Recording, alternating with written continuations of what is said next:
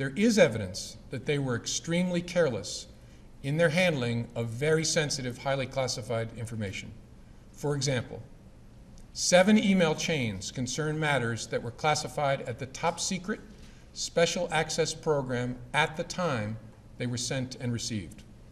Those chains involve Secretary Clinton both sending emails about those matters and receiving emails about those same matters.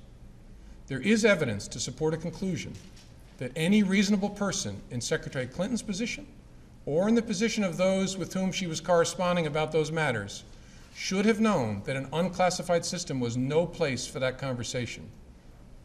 In addition to this highly sensitive information, we also found information that was properly classified as secret by the U.S. intelligence community at the time it was discussed on email.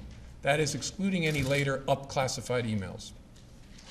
None of these emails should have been on any kind of unclassified system, but their presence is especially concerning because all of these emails were housed on unclassified personal servers, not even supported by full-time security staff like those found at agencies and departments of the United States government, or even with a commercial email service like Gmail.